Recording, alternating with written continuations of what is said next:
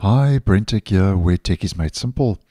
Just a quick video to keep you posted regarding two new AI-powered features that YouTube has recently announced, which are currently only exclusive to premium members in the United States. So obviously Google and YouTube are A/B testing these features before they possibly roll them out to the general public. Now, the first of these so-called innovative features, as YouTube calls them, is a search results carousel, which Google says makes it simpler to find what you are looking for.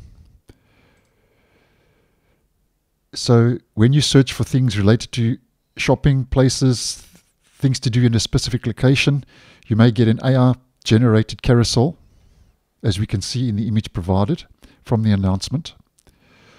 And to use it, what you would do is you would open YouTube on your phone and enter your query, and this will result in a highlights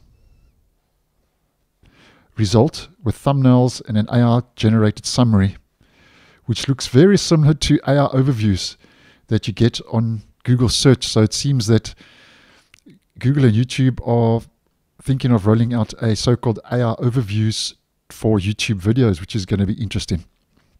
Now, Google does say that you may get a carousel when searching, so it won't always be activated.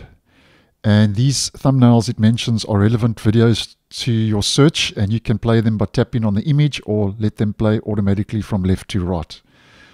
So that's the first of two new features. And then the other new AI feature that has been tested is a chatbot. And I do apologize for the quality of this image, but it is taken from a video. So when you're watching a video on YouTube, you can tap on the ask button and ask the AI a question about the video, as we can see in this next image provided, or ask it to summarize the contents, and it will provide the relevant answers. Now, this actually isn't a new feature. It was first introduced in November of 2023, and I actually think I posted on this, if my memory serves me correct. And it was only rolling out to Android at that stage. Now, both of these new features are only rolling out at this stage for early access to YouTube premium users in the United States. And Google and YouTube like to do that with new features. They kind of A/B test them, and then they can possibly roll them out to the general public at a later date. So Google says that it will be rolling out the conversational AI to some free users in the coming days. So if I get any more word regarding this, obviously I'll keep you guys in the loop. So thanks for watching, and I'll see you in the next one.